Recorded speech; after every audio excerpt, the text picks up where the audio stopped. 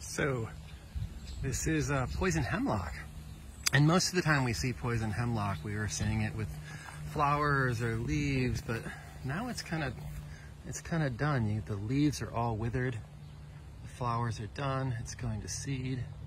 If we look at the stems, let's see if we can get a better picture there. We can still see where there was spotting, but it maybe, is not necessarily super obvious right there because everything is fading away. The spot is, and you can see this a little bit better.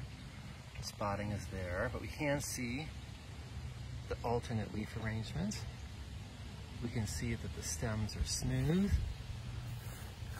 We can see that the seeds are fully ripe and the ripening ones are smooth.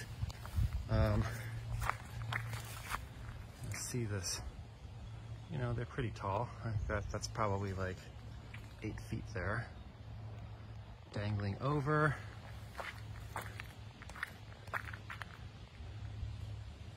Let's see the umbels. And you can see let's see if I can get that in focus. A little teeny bract right there, right? So no ornate bract like wild carrot would have at all, but there is a little bract down there. Again, this one. You can see the spotting, but it's not as super evident as when it was big, and there's no leaves to identify it. They're mostly withered. Well, let's see. There's a dead withered leaf there, but oh, look at this. Here we've got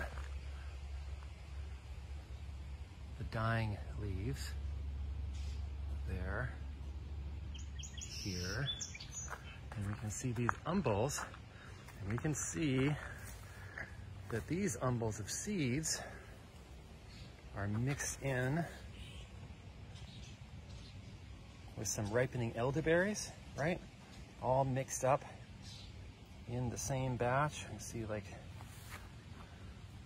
elder leaves there all mixed up. So we really want to be mindful about being able to recognize this plant in all of its different stages of growth.